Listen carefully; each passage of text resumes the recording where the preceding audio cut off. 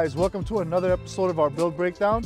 My name's Andre and I'm here with Ned. You can find him on Instagram at Moon Rover. Ned, introduce us to your truck. Hey, thank you for the introduction. Happy to be here. This is my 2019 Ford Ranger XLT. Pretty much have it decked for camping and overlanding.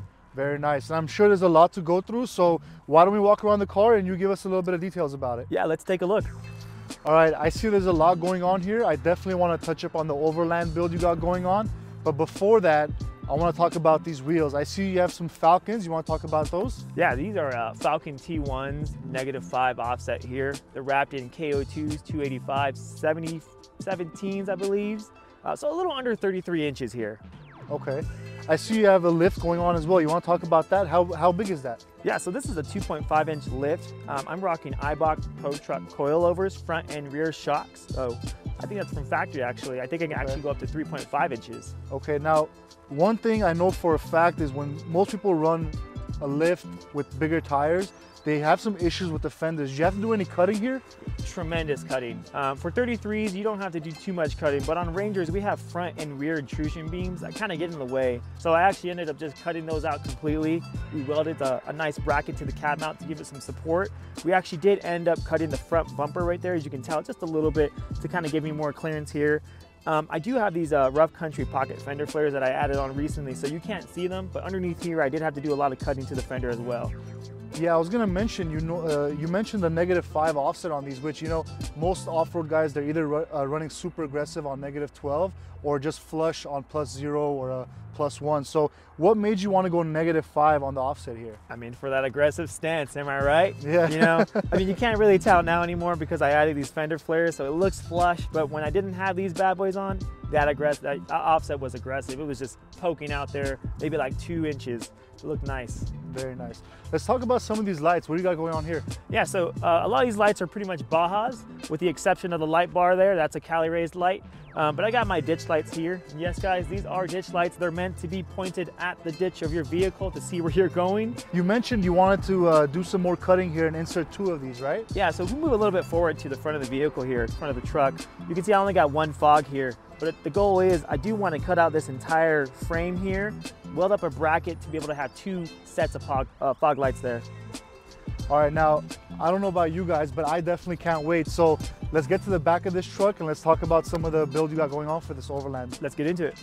All right, man, there's a lot going on here. I'm excited. Let's start talking about it. What do you have going on top? Yeah, so up top, I got several vault cases from Pelican. In this particular box, I just keep camp chairs, camp lighting, pretty much miscellaneous things you have around the campsite. That right there is a water port, holds 8 gallons of water. Obviously, you gotta have a fire extinguisher there in case there's an engine bay fire.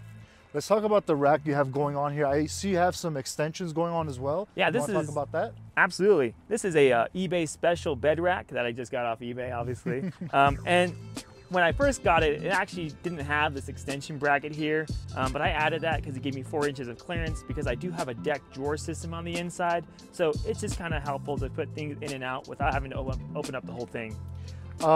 Definitely want to talk about this bumper right here. Now this looks super aggressive and I see that there's a lot of modification going on to even make this fit. So how did you get this on there? Yeah, so this is a coastal off-road rear high clearance bumper. Man, this took some time, a lot of cutting, a lot of welding. So basically you just need to remove your factory bumper as well as any other hitch accessories to it. Take the bumper into a shop, get it welded up.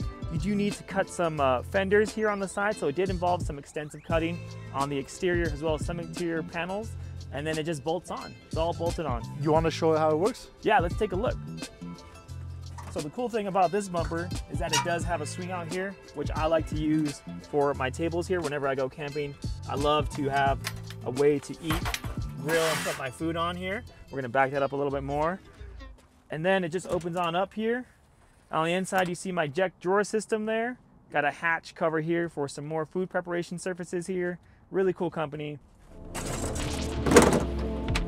All right, Ned, that was a lot of great information, man. The car looks amazing. I'm very curious to see how it drives. You want to go for a ride? Hey man, I've been waiting for you to say that all day. Let's go.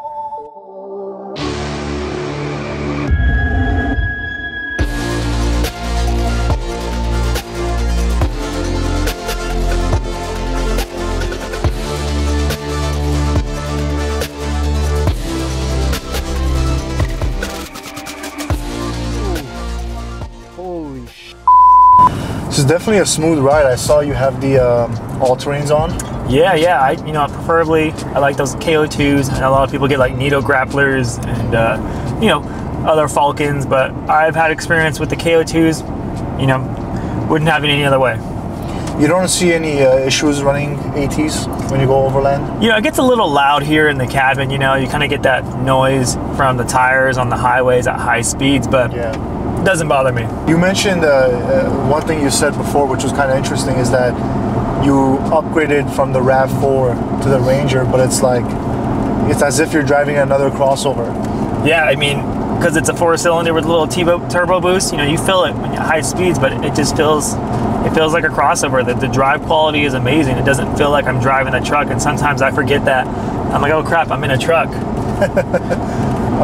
What made you want to go with the Overland build?